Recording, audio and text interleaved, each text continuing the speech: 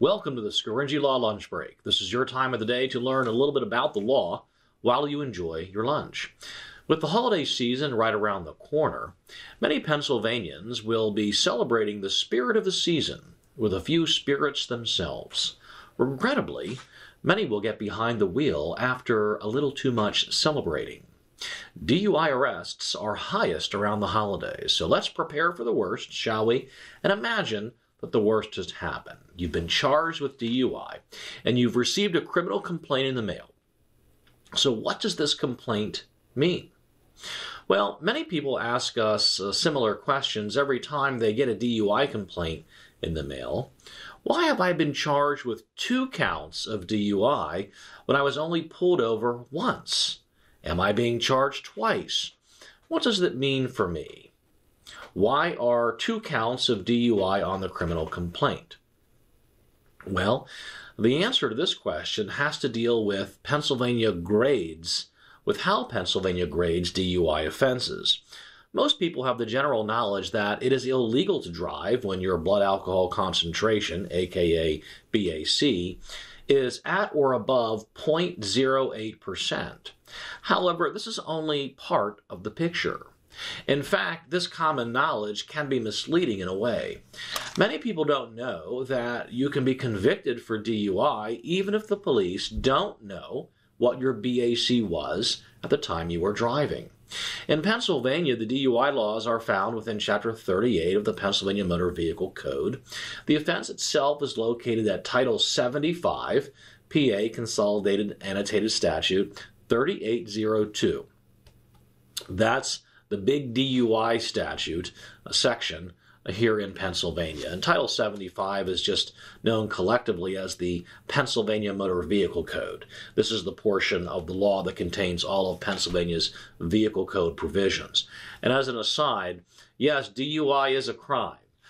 We have, over the years, many individuals who come in here charged with DUI, and they'll try to explain to us that it's not a crime, but regrettably it is.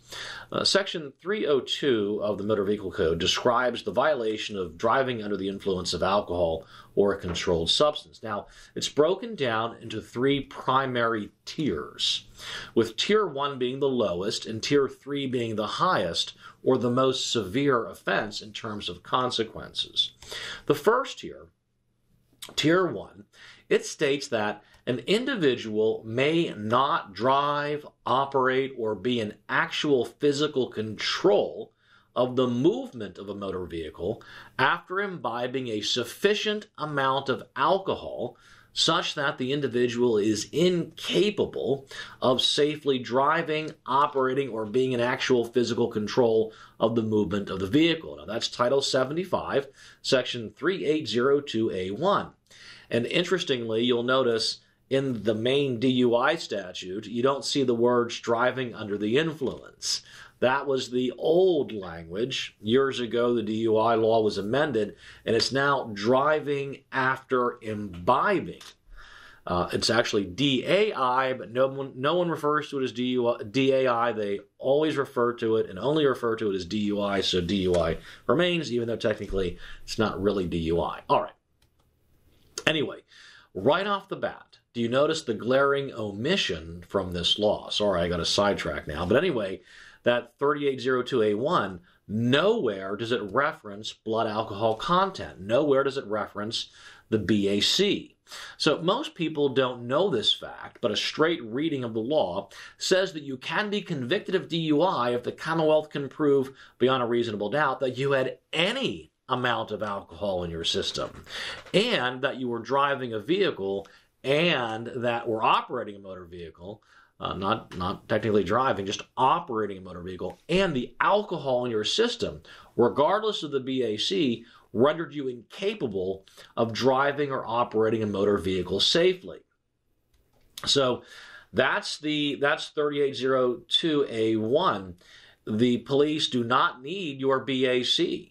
All they need is evidence that you were driving after imbibing, and that driving after imbibing the alcohol rendered you incapable of safely operating the motor vehicle. No BAC is necessary in order to be convicted of that DUI offense. Now, Tier 1 also includes a provision that begins exactly the same as the above that I just read, with one difference. It states an individual may not drive, operate, or be in actual physical control of the movement of a motor vehicle after imbibing a sufficient amount of alcohol such that the alcohol concentration in the individual's blood is at least 0.08%, but less than 0.1% within 2 hours after the individual has driven, operated, or been in actual physical control of the movement of the motor vehicle.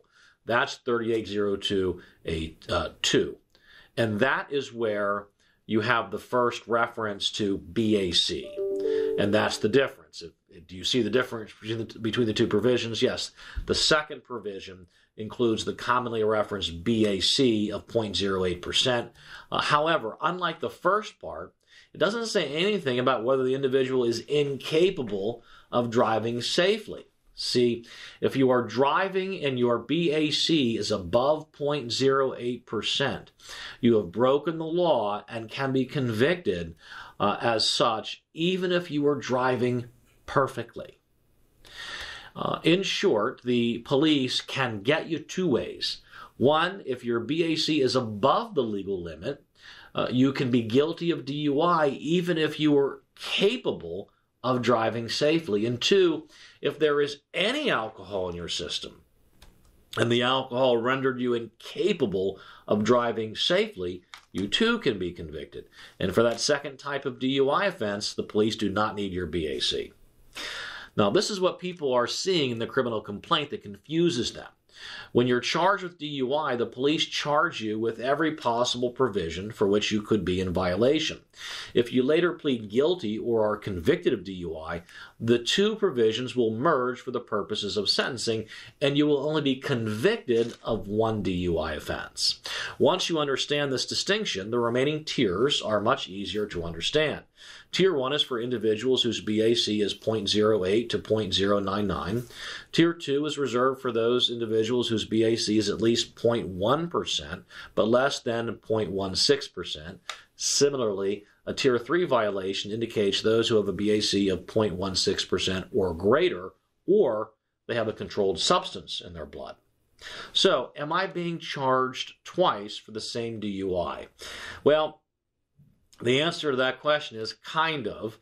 When filing criminal charges, the police will always charge an individual with the most serious offense for which he could be convicted, as I've explained, and every lesser included offense. For example, if an individual had a BAC of 0.23%, this would put him in the highest tier, Tier 3, and an officer will charge him as such. You'll get a Tier 3 charge. However, the officer will also charge the individual with the lowest tier, Tier 1 offense, in case the blood results are inadmissible in court. So if the Tier 3 offense doesn't prevail and the police no longer have a BAC, or your BAC is suppressed and it's not able to be permitted as evidence against you in court, they still can convict you of the Tier 1 offense, because remember, a BAC is not necessary for the Tier 1 offense. Now, if the individual for the general impairment offense. In the alternative, if an individual is convicted of a Tier 3 DUI, the lesser offense will merge and it will only reflect that this person has been convicted of one DUI offense. So you can get two charges, and then ultimately, if you're convicted, those two charges will merge for the purposes of sentencing. Regrettably, you'll get the more severe sentence, but two charges, one conviction, one sentence. Why does any of this matter? Well, the answer is simple. The higher the tier, the more serious the penalty. For a first offense DUI, the penalty in Tier 1 is 6 months of probation, a $300 fine, and no license suspension. The same DUI under a Tier 3 violation carries a penalty of 3 days in jail, followed by 6 months of parole, and a fine of $1,000 to $5,000 and a 12-month driver's license suspension. This disparity in sentencing becomes even greater when dealing with second, third, or subsequent DUIs. Now, the conclusion, in short, while the concept of DUI laws can be simple to understand, there is clearly a lot of nuance that can have a great effect on your case. In any case, when facing a DUI, you shouldn't deal with it alone. It's important to have someone working for you who can explain every step of the process to you and what it means. The only way someone can make the best decision for him or herself is by making that decision fully informed. If you're charged with DUI or have any questions or concerns about DUI law in Pennsylvania, please do not hesitate to contact one of Scaringi Law's seasoned DUI attorneys at 717-657-7770 or check out our website at scaringilaw.com. Well, that's about all the time we have today for the Scaringi Law Lunch Break. I hope you learned a little bit about the law. Thanks for listening and enjoy your lunch.